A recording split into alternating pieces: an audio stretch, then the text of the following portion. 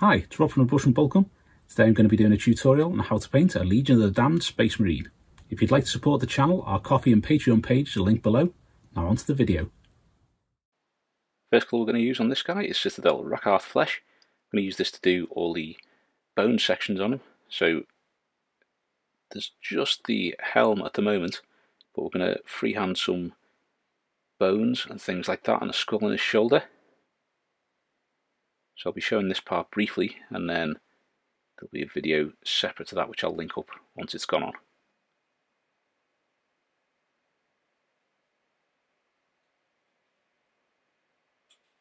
As long as you're painting all of those bones with Rakarth Flesh to your base, you can't go wrong. Next up, we're going to use Citadel Rhinox Hide. I'm going to use this to do all of the pouches and his belt.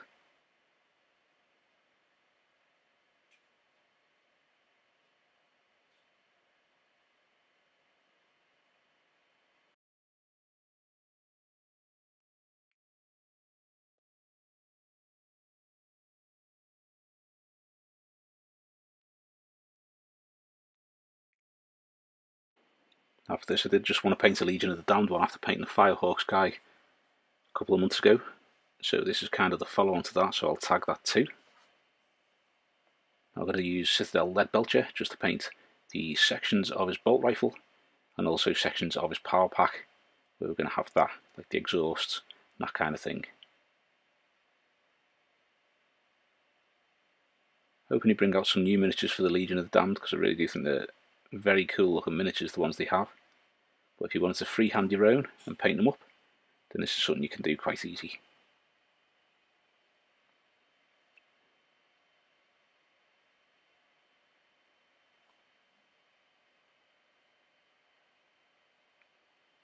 I'm going to start working on the flames, so we're going to start with the base of Citadel Averland Sunset. This is also going to be a video of doing separate flames, because you have things like that on the Salamanders as well as the Legion of the Damned and some other different chapters, both Chaos and Space Marines. So I thought it'd be a good video to do separate, where you can see him doing the kind of S shapes and reverse S shapes, just to get those flame patterns on the shoulder pad. I'm going to use some Vallejo Black. This is just going to be to paint on the eyes. It means that when we've shaded all the freehandy bits, you've got something to work on as to where you're putting the highlights and things like that. Now the eyes aren't perfect, the nose won't be perfect, but this is the first stage in painting them. We do tidy that up as we go along. I'm just going to use a little bit of Citadel Mephiston Red just to do his eyes.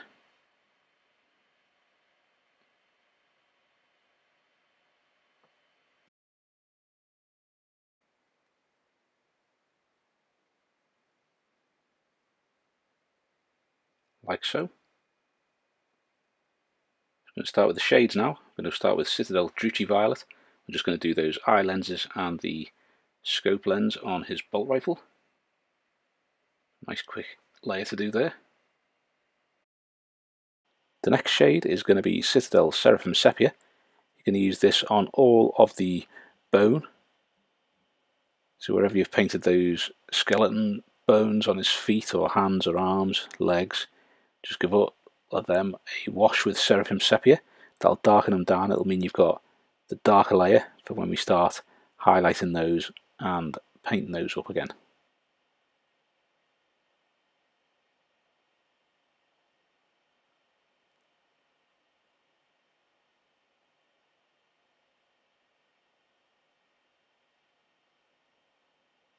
Now I'm going to use Citadel Fuegan Orange. I'm going to use this to start painting the colour onto the flames. As I say, there will be a flames video separate for this. I'll show a bit more of the start to finish process, just that, without any interruptions of other sections on the miniature.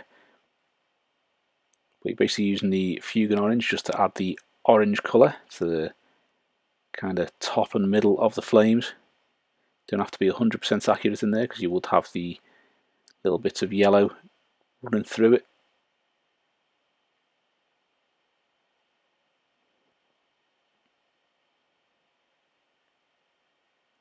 going to use Citadel Carroburg Crimson to do the darker part of the flames. So this is the very top kind of third of it.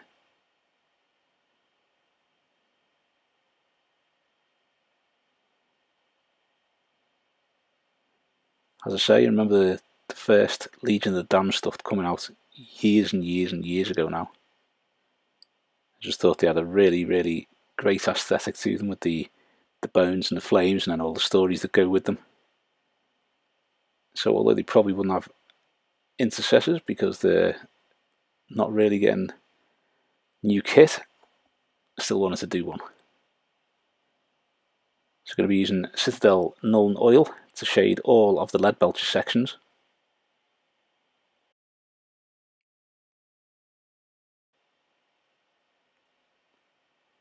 This will just dull that down, give it that kind of more grim look to it. I don't really want these to be too bright and shiny because obviously they're dressed in black, they're meant to be a bit sinister. You also want to use the Nuln Oil on the Rhinox hide too, just to give that a really dark shade. So I'm using a white background now, because I think the colour is helped a little bit by that. So we're going to be using Citadel Yriel Yellow. And we're just going to put a final layer on the base of all the flame sections. We're also going to be using this to do little runs of yellow flame going up into the taller sections too.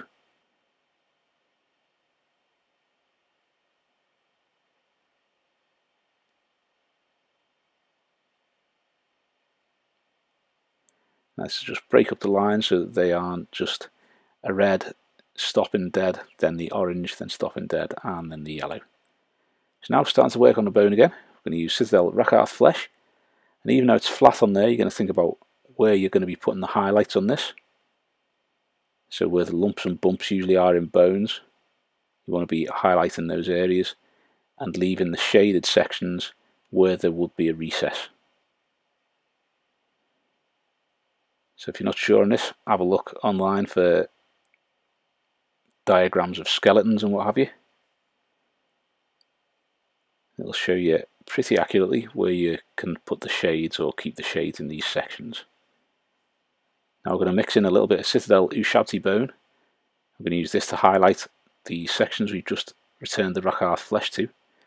So maybe do about 50% of the Rakarth flesh sections with this, making sure you leave the shaded sections as they are.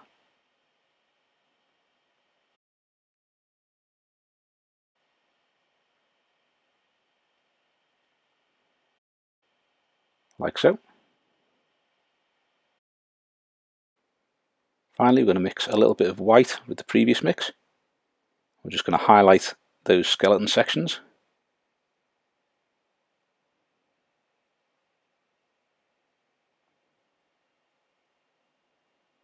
We are going to come back with a bit of Vallejo Black and we're going to tidy up the edges to these bone sections just to make sure they're nice and smooth.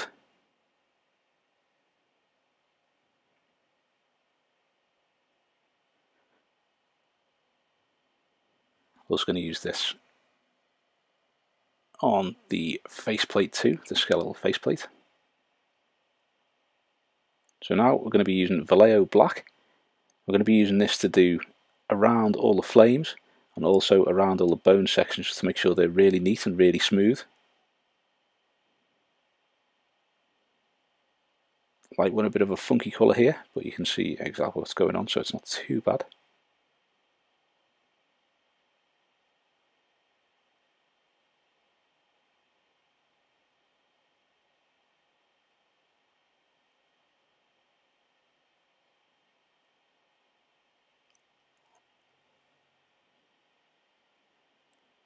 I'm going to start working on the armour, so we're going to go into Vallejo German Grey. I'm just going to highlight the top kind of half of the armour, so where the armour plates are on the arm, if it's horizontal you're going to be doing the top half of that forearm. When you're looking at the other sections, think about where there's going to be shadows cast and where it's going to be highlighted and where the light's going to catch it, and highlight those areas and try not to highlight sort of like under the legs or under the arms, because they really wouldn't catch that much light. It's just an easy little way of making it look like the light is coming from above.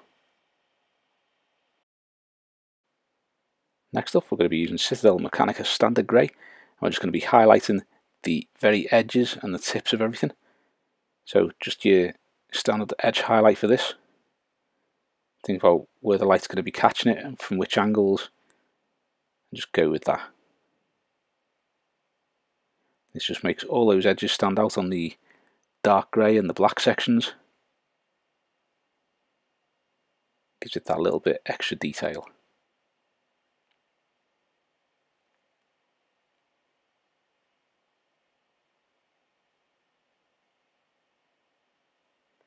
Now I'm going to use a little bit of Vallejo White. I'm going to mix this with the previous mix of the bone. The reason I'm doing this is I wasn't too happy with the final highlight of it. It didn't make it quite as bright as I'd like it to. So I'm just going to use a little tiny bit of this, go over all the skeleton sections just to give them one final little highlight. And we can call those bone sections done.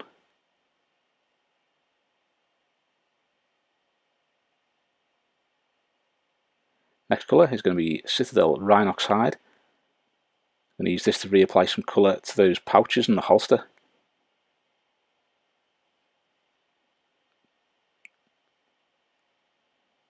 If you want to do these a lighter brown, I will link up the leather pouches video here. That gives it with a more unfanged brown pouch, so it's a little bit lighter and stands out a bit more. I wanted to try and keep these really dark so that they all look quite sinister. They didn't have any bright sections standing out, which I thought the more unfanged brown might do.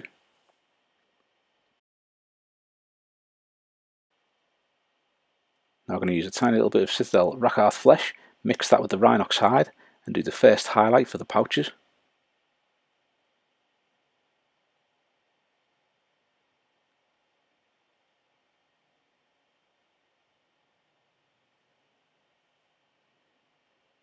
We're doing it horizontal on the vertical sections, vertically on the horizontal sections, and this is just to give them that rough edge that looks like the leather on these pouches now has been scuffed.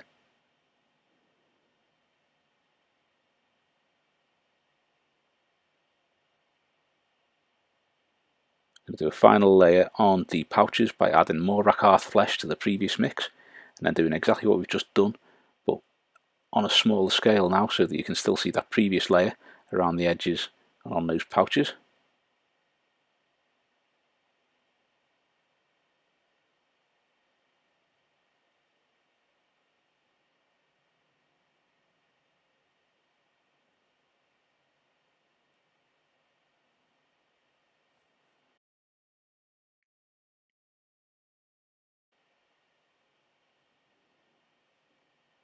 Now I'm going to use some Citadel Mephiston Red. I'm going to start working on his eyes. So we're going to reapply colour to about the back 2/3 of the lenses. Because this isn't an Intercessor helmet, it's one of the Reaver's helmets, I think it is. The lenses are slightly different from usual, so I'm just going to paint them in sections rather than having that curve going underneath because they're a bit narrower. So we're going to add a little bit of Vallejo White to the Mephiston Red. And we're just going to do maybe the back third of the lens with this.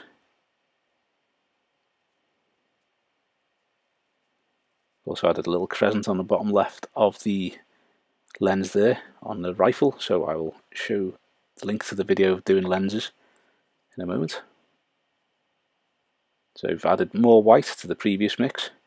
We are now just adding a little section of this really kind of light pink to the back of the eye. And finally, we're going to use some pure Vallejo White just to put some little white spots, one on the front of each lens. And I'm going to put 2 on the lens of the bolt rifle.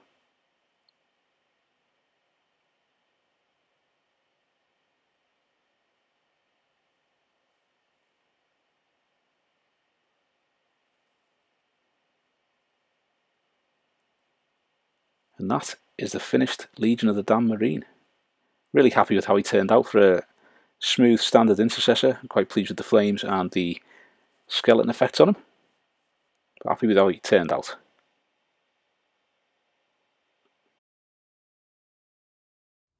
Thanks for watching. I hope you enjoyed the video, and if you have, please give it a thumbs up and subscribe to the channel so you don't miss any future content.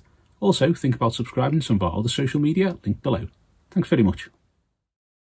If you like the channel and you enjoy the content and you'd like to support us, Our Coffee and Patreon pages are linked below. Thanks very much.